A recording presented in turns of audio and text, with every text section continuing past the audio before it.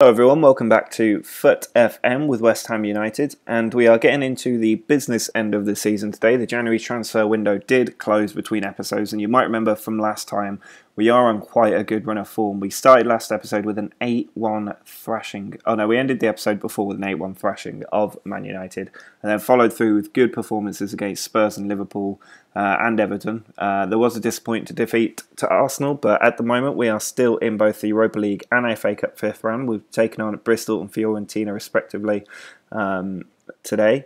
We also have very winnable games against Bournemouth, Watford and West Brom to come, but the first thing we need to do is open a pack. And you might remember from last episode we were in 6th place at the end of last episode. We're only 1 point outside of the top 4, so we're getting very close to a 100k pack, but we need to open a 50k players pack. I'm not desperate to bring people in at the moment, so I'm only going to bring in a top quality player. And having a look at who's come out of here, nobody is really jumping out of me. Tagliafico is another is a duplicate player that we've already had in the past. Corona, not really interested in. Savic, don't really care about. Bartra could be an interesting one, and Kondogbia, his rating's not very high for what he used to be in the games, both Football Manager and FIFA. So I'll have a quick look, but as it stands, Karnezis might be the only player I bring in just because we are desperate for a new goalkeeper who might be better than Kune. I will have a look at Mark Batra, who appears to be wearing some kind of eye makeup in this photo, but I will let you know in just a few seconds who I have brought in. So I have decided to bring in Karnezis. He's not as good as Kune, but given we had a really poor backup goalkeeper in Rafael Spiegel, when he did have to step in for Kune, he was quite good for us, but hopefully Karnezis will add a bit of depth to the squad. We also did bring in Mark Bartra just because he's quite a good player.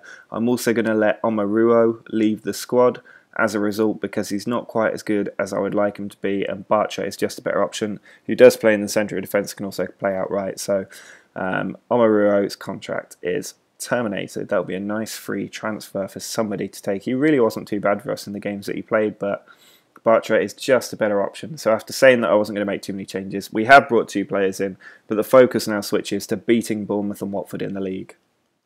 So for the game against Bournemouth, Mark Bartra is making his debut alongside John Stones. That could be a central defensive partnership for quite a long time. We've got Paulista who can also fill in there, so that's quite a good, strong part of the team now. We've also got Munier out on the right. Tagliafico continues on the left with Campbell and Carvalho in the centre.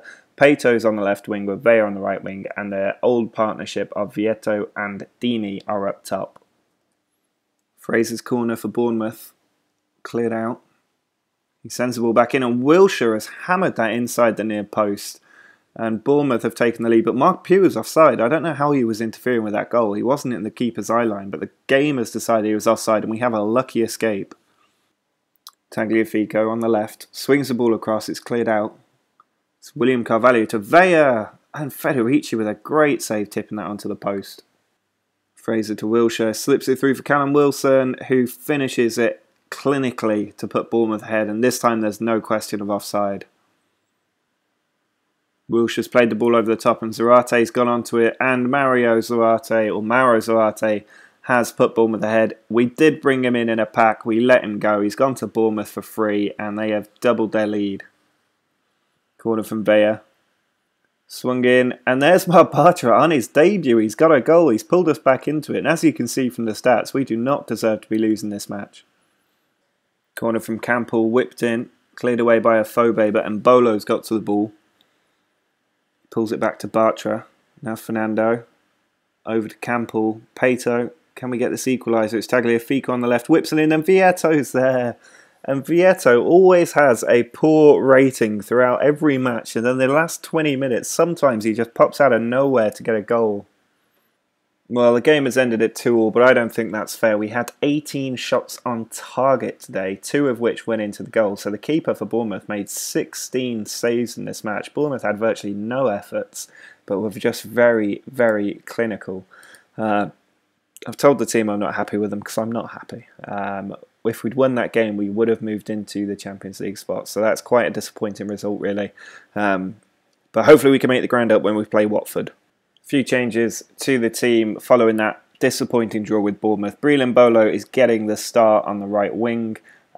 John Stones has moved out to the right, so Paulista moves into the centre to partner Mark Bartra. Otherwise, it's as you were.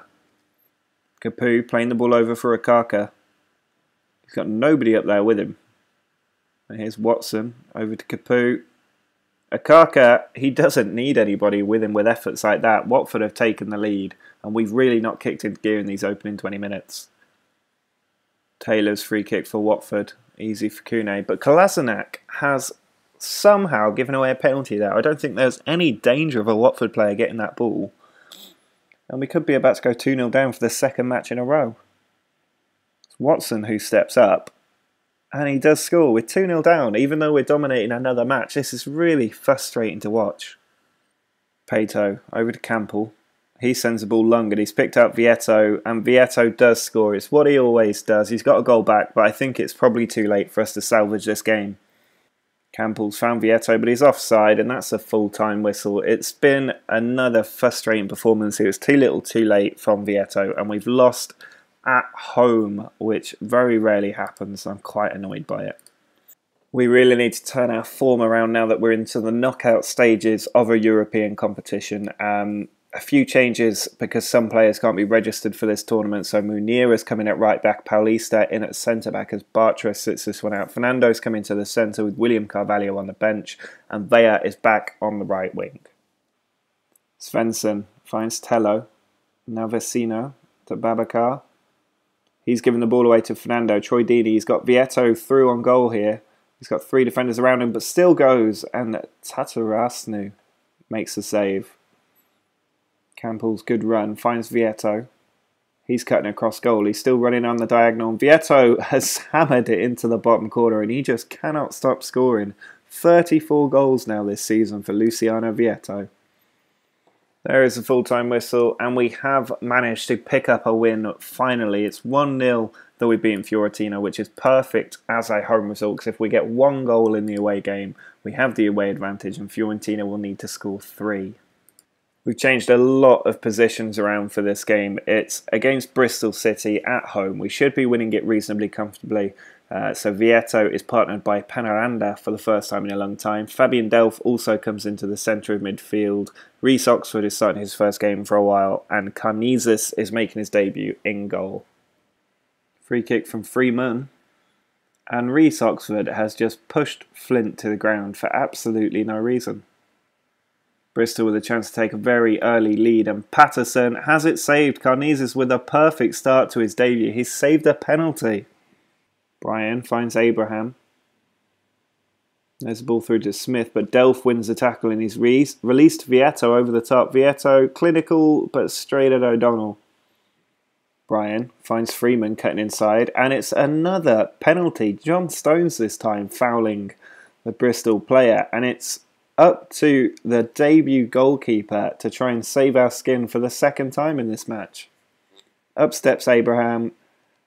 And it's another save. Karnizis has done it again. He's saved 2 penalties on his debut. Fernando forward to Vietto into the last minute of the game. It's Rashford having a run at the defence. Back to Vea. Now Fernando. Out to John Stones, who whips the ball in, but O'Donnell takes out the sky. I thought there might be a last gasp goal for the team, but we've been thoroughly outplayed at home by Bristol. It's just unacceptable. We're really not playing our best football at the moment. I don't know what's caused this. We had a lot of first-team players out on that pitch, and we just weren't able to beat them. Well, this is becoming a massive match in the context of our season. We've got a 1-0 home advantage, but we need to get an away goal quite quickly. We were able to rest a few players against Bristol. Whether that was a good thing or not, I'm not sure, given we've got a replay now. But Deeney is back up top alongside Vietto. Carvalho is into the centre midfield with Campbell moving into the roaming playmaker role. And then we've got Stones, Munir, Paulista and Kolasinac at the back. Kune back in goal despite Karnizis' 2 penalty saves in his last match. He cannot be registered for the UEFA Cup. Troy Deeney outside to Carlos Vea. He steps into the pitch. Man free on the right. Still going himself. He's found Vietto in a great place, and Vietto doesn't miss from there. We've got the away goal, and Fiorentina now need to score 3 times to knock us out. Filera's corner. Hits the crossbar, so close Fiorentina to getting one back. Pato over the top, looking for Vietto. Tomovic gets there. And Di Maio's made a mistake. Troy Deeney's just charged in there, tapped the ball into pretty much an empty net and given us a 2-0 lead. Surely unassailable now. Pato through to Rashford. Gives the ball away, and now Fiorentina can break. It's Tello, free on the left. He's got pace, he's fresh. He beats one, pulls it back, and it's an easy goal for Fiorentina. Surely too late for them to do anything. Oh, and Troy Deeney scored. I thought that was just going to harmlessly end the game because the full allocation of added time had been played. But Troy Deeney gets a lucky header there. His second of the game, and we really have beaten Fiorentina quite comprehensively in the end. Over 2 legs. It's a very good away victory for the team. The referee does finally blow his whistle, and we are into the last 16 of the Europa League. Just the one change from that very good win away in Europe, and that's that Mark Bartra is returning into the centre of defence. John Stones gashed his head in that Europa League match, so that's the only change. We should be able to carry on where we left off and get another good away win. Campbell looking for Vietto to make a run. It's Pato instead, who finds Kolasinac in behind. He can send the ball across. Troy Deeney's in there, and Troy Deeney scores again, his 23rd of the season, to put us ahead. Paulista forward to Pato. Deeney on the opposite side. He's got options. There's Munir out on the right. He can send the ball in. It's found Vietto, who doesn't miss. He scores so many goals for us. Over 50 goals. Over 60 goals, I think, between Deeney and Vietto this season. Corner from Gennaro. Into Byram, and it's come for Dawson on the line. It's an easy tap-in for him. We should have got the ball away and didn't, and West Brom are back in it. Troy Deeney looking for Vietto to make a run. There is the run. Vietto's in on the keeper, and he's found the gap. It's 3-1. Luciano Vietto gets his second goal of the game. Morrison trying to run between the defence, finds Henriquez.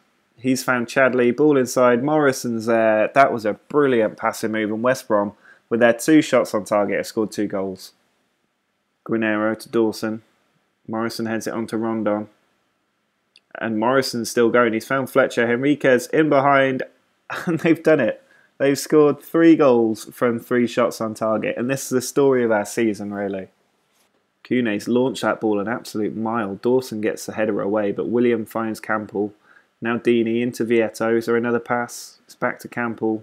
Kolasinac with a bit of space on the left. Finds Pato. And Vietto flicks the header in. It's his hat-trick goal. It puts us 4-3 ahead, and we need to stop conceding goals now. Morrison plays the ball inside to Gennaro. He's been so good today. Fletcher to Morrison. Ball into Rondon. This doesn't look good. Morrison sends it across, and Chadley makes it 4-4.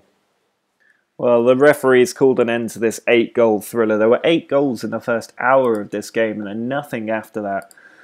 That really wasn't good enough. We were 3-1 up in that game and still didn't win it, which is just absolutely unacceptable. Had we won that, we would have been in a much better position. We would have gone above Southampton, at least temporarily. We're still in that top 4 hunt. We're only 3 points behind Arsenal. It's not all over yet, but we do need to start turning these draws into wins, because otherwise we are going to start to drop off the pace at the worst possible time, with so many cup games still to come. It's been quite a disappointing episode. It doesn't look too bad on the form, because we only lost 1 match, but we threw away so many points in this game. Next episode, we've got Bristol in the FA Cup replay, Sunderland at home, then the Europa League last 16 is against Mainz, which I think we should be getting through quite easily. Middlesbrough also in there, and I think we end the episode with an away match at Stamford Bridge, which will be quite tough, but it's one of only 2 tough matches left in the league season. That's why I've still got hope we can qualify for the Champions League, but we need to be kicking into gear, because we've been just outside those top 4 places for so long. If you did enjoy the players that we packed today, don't forget that stunning debut from the goalkeeper Carnizas when he saved 2 penalties. Do subscribe to the channel, drop a like on the video if you enjoyed those penalty saves, and until next time, see ya!